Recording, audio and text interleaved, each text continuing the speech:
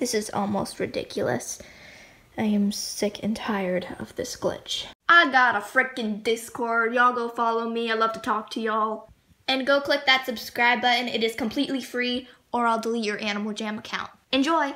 Yo, what is up, my mini Mario mustaches? It is Commander back with another video.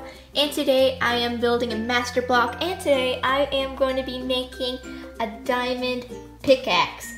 And so on my diamond sword master block tutorial, you can go check that out if you want. And well, please check it out. It's a good video.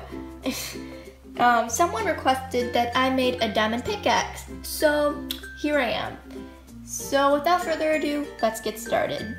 So first we're gonna start off with the handle, and we have to get 3 shades of brown. A light, a semi-light, not really light color, and a dark brown color. And we are going to be making a pattern like handle.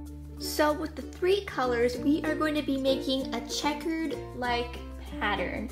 So you are going to be building up, but not making a straight line edge, if that makes any sense. So the pickaxe is going to look rugged and pixelated like it does in the game. So you are going to be building this handle 8 blocks high. Make sure that the blocks have the right shade to it. 1 really light, 1 semi-light, and dark. So make sure to keep the colors aligned.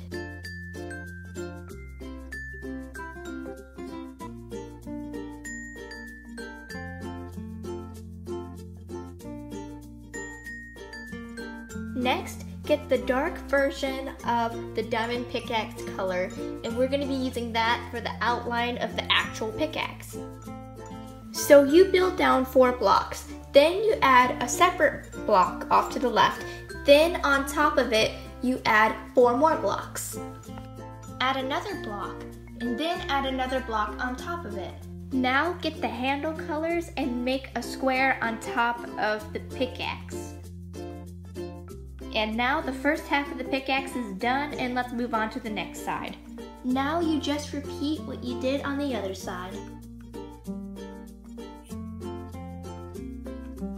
Now you get the original color of the diamond pickaxe and you place it down, and you get 2 other shades of the blue and you place them down as well. And then you make a sort of pattern-like shade into the pickaxe.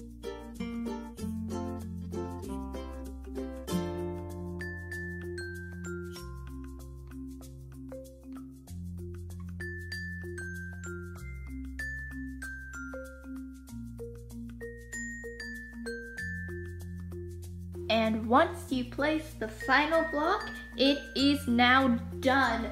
Look how cool it looks. I really like this build, and it's one of my favorites. I don't know, I just love all the master blocks that I build, and it's just great for me to practice and for me to show y'all how to make it, because I know there are a lot of y'all who don't know how to build certain master blocks, so I will be posting a lot of tutorials on my channel. And if you want me to make a specific master block, please comment down below a suggestion and I'd be happy to make it. Well, anyways guys, thank you so much for watching, and if you have not joined my Forest Gauntlet giveaway, there will be a link in the description below. And I guess that is it.